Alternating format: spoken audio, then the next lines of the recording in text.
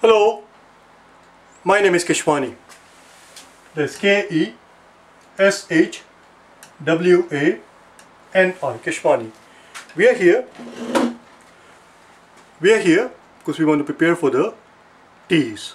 We have been solving math problems out of this book here, the ATI TEAS Study Manual, the 6th edition. If you do not own this book already, purchase one immediately. You're going to need it. Today is our lesson number 138, and we are on page number 87. Page 87, please turn to it. On the top of page 87, it discusses in the second paragraph, it discusses the concept of central tendency. Central tendency. Measures of central tendency. That's what we're going to talk about in today's lesson. We're not going to actually do any problems from the book. We just want to make sure that we understand what this concept means, central tendency. How do we go about measuring central tendency of a data set? The very first question that comes to mind is, what the bloody hell is central tendency? What does it mean? Well, in layman's term, in a simple language, central tendency simply means where do central tendency simply means where do the observations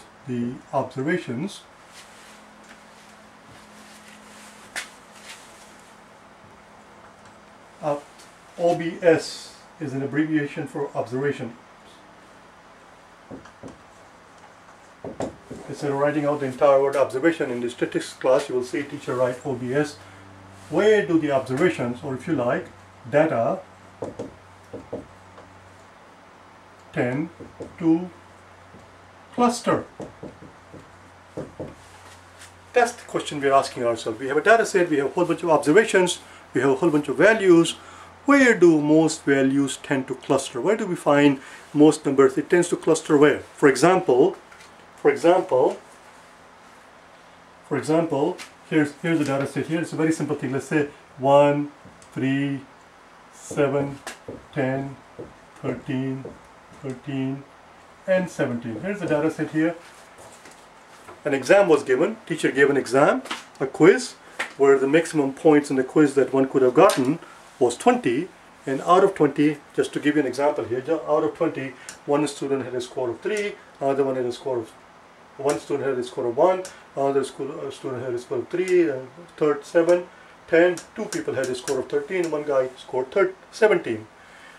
So we have these students here who have taken the exam. Where do the scores tend to cluster? Well, there are three tools that I use. Three tools that I use to answer this question. The question being, where do the data cluster? Where do these observations cluster? Where do they tend to come together? Where do we find most of them, in other words? Where do we most of the observation we find in this neighborhood, around here, around this value? Do you understand? In order to question that, where do the scores tend to cluster together? Where do we find most of the students in the class scored around what area, around what neighborhood? Well, to answer that question, we have three tools at our disposal. The crudest of all, what is known as median. You know what a median is? Median is just the middle value. I'm not going to write everything on the blackboard, but you have to understand that when we say middle value after the observations have been arranged in either ascending order or descending order. Doesn't matter whether they are increasing or decreasing, but they have to be arranged in order. After you have arranged all the numbers, all the data set in order, either ascending or descending order, then the middle value is what we call median. Here, for example, how many observations do we have? We have 1, 2, 3, 4, 5, 6, 7. We have 7 observations. 1, 2, 3 from here, 1, 2, 3 from here, 1, 2, 3 from here. Oh, this is the median here. It's the crudest of all. This tells me that students scored around 10. Most students scored around 10. Well, I guess around 10, most of them I guess. This is 7, this is 13, 13. This is far away from 10 and that's far away from 10, but most of them, we have 7 students, most of them scored around 10. That's what we are saying here. It's the crudest of all because it doesn't require any calculation.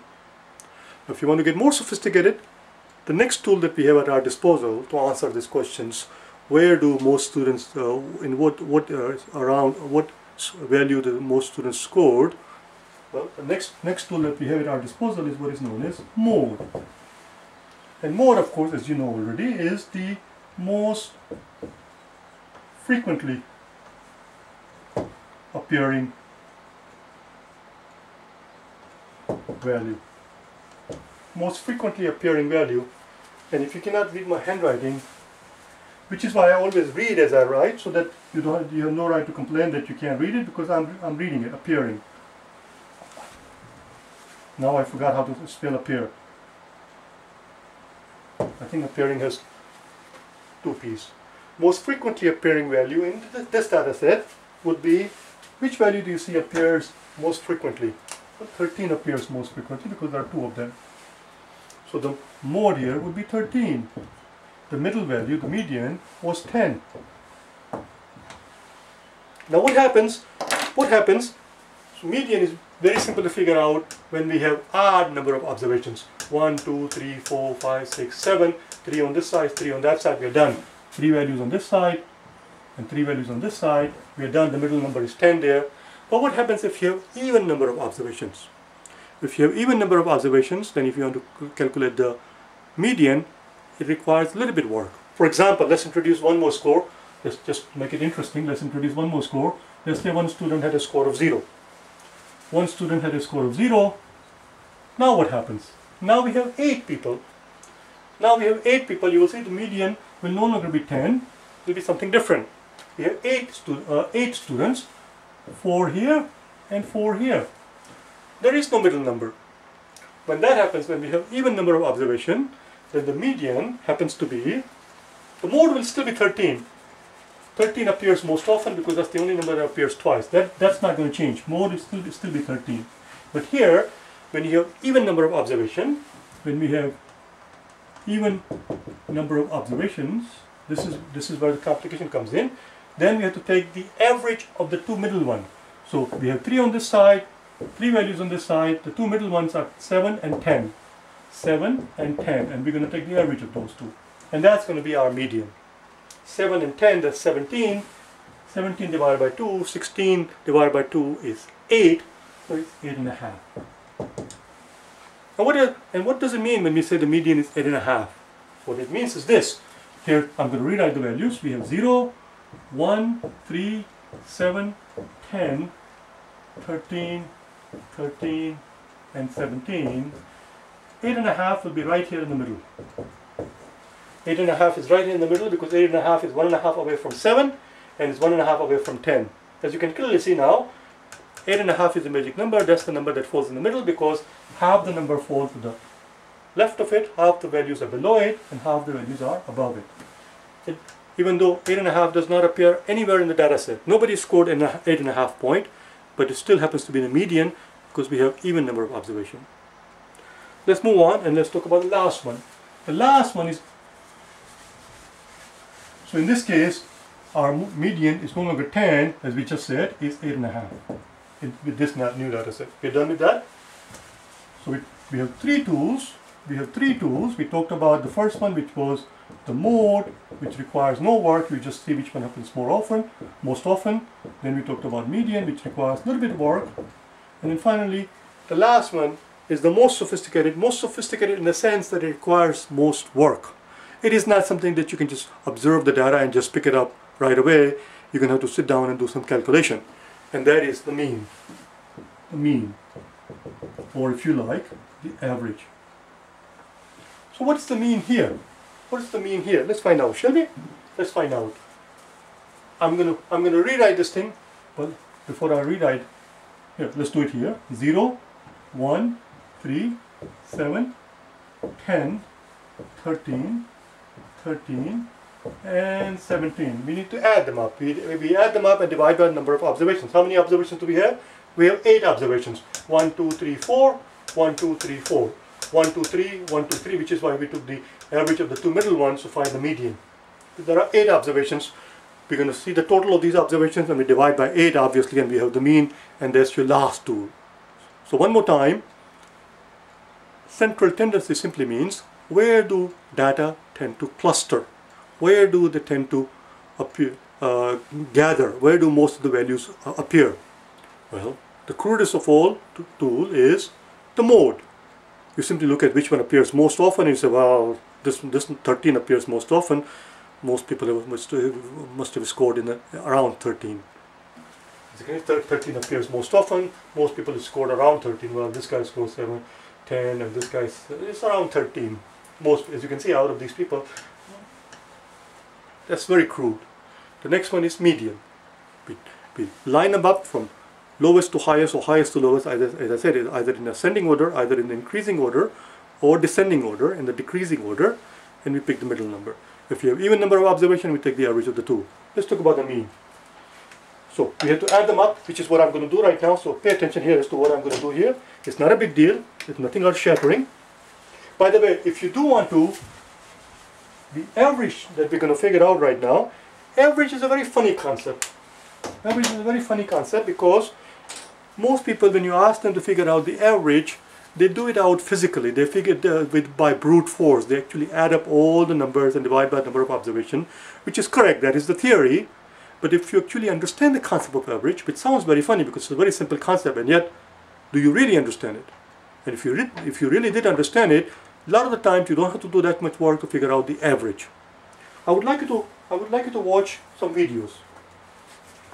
There is a series you will find on my channel called Basic Math. Basic Math, and I would like you to watch day 68 through 75. Just type in Basic Math, day 68, watch testing, and if you don't want to watch all the way up to 75, at least watch 68, 69, and 70, and if you think it's worthwhile, if it's fruitful, if it's useful, you can continue to watch until 75. And you will see that when you watch this video, you will see that average is actually, average is an egalitarian concept. It's an egalitarian concept. Everybody has to be equal. We learned about egalitarian in our vocabulary lessons on day number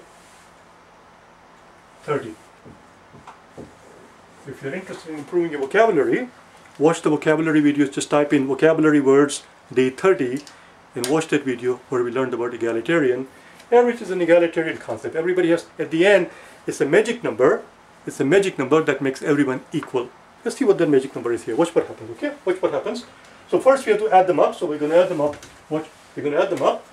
So stay with me in the story as I told you several times. So here's 10, that's 20, that's 30, that's 40, that's 50, that's 60. Are you with me so far? Here we go one more time. That's a 10, 20, 30, 40, 50, and 3 and a 7, that makes it 60. And then we have leftover, we have a 3 left over here and a 1 left over here. That's just a 0. So it's 64. 64, how many observations do we have? 1, 2, 3, 4, 5, 6, 7, 8. We have 8 observations. The mean is just going to be 64 divided by 8, which is just 8. The mean here is 8.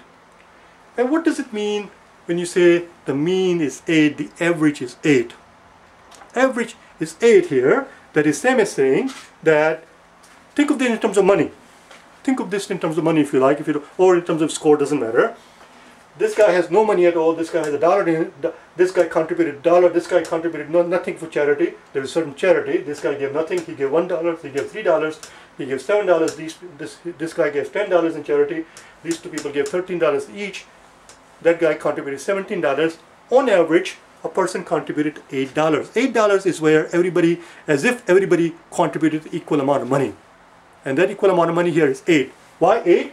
How do I make this thing? Watch for here. Okay. How do I make this thing 8? Well, take away 2. Well, if you're going to take away 2 from here, we have to give it to somebody. Let's give it to this guy. So this, take away 2, give it to this guy. We're done with that thing. How do we make this thing 8? Well, take away 5.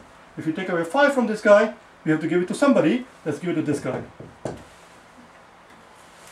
This is 13. Let's take away 5 from this guy to make it 8. And who should we give it to? Let's give it to this guy. This guy has 17. We want to make it 8. Let's take away 9. We need to distribute this 9. Okay, I'm going to do it in a different color because 9 is going to get a little complicated. We need to distribute 9. We need to distribute this 9 here. Let's see what we can do here. We need to make this guy 8, so let's give $1 to this guy. So we took away 9, give $1 to this one. We still have to distribute $8. Let's give $3 to, oh, this already has 6. Let's give $2 to him. So that's 1 plus 2 is 3. We need to make this 8. Let's give $3 to this guy. 3 plus 2 is 5. 5 plus 2 is 6. We have taken away $9. We have distributed $6 so far. We need to distribute $3 more.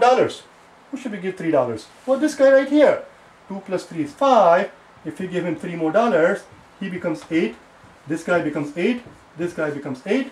This guy becomes 8. Take away 2 from the 10, it becomes 8. Take away 5 from the 13, it becomes 8. Take away 5 from the 13, it becomes 8. Take away 9 from 17, it becomes 8. You see? That's what average is. It makes everyone equal. It's a very egalitarian concept. Anyway, like I said, but obviously we can only do this after the fact because we knew what the average was 8, and then I'm just trying to make you understand how does 8 work out here. But if you were to observe this data, you could have made a guess here. This average is going to be around 7 or so. So you try the 7. If the 7 doesn't work, try 8, and one of those works. Watch this video. As I said, you might like something. You might get something out of it. The quick recapitulation as to what we learned in this video. Central tendency simply means where do data's observations tend to cluster. There are 3 ways we can figure it out. There are three tools that we have at our disposal to answer this question. We can either look at the observation that appears most often, which is the mode, or we can look at the observation of value. It's not necessarily an observation because 8.5 never appeared before it was 8.5 right here. 8.5 doesn't appear at all, but it's a value. It's not necessarily something that you observe. It's a magic number where half the observations are below it and half the observations are above it. That's your second tool to measure central tendency, and that's called the median. And finally, of course, there is always the mean, which is the most sophisticated tool in the sense that it requires some work, it requires some calculation. Tomorrow, in the next video, we will learn what is known as normal distribution. What is normal distribution? How do we go about plotting it? What does it mean? We can use, well, we can't actually. Anyway, tomorrow in the next video, I'm not going to use this example. I'm going to use a little bit different example to give it a nice, because this is not a normal distribution. And you will see in the next video why this is not a normal distribution. Okay, I'll see you tomorrow. Bye now.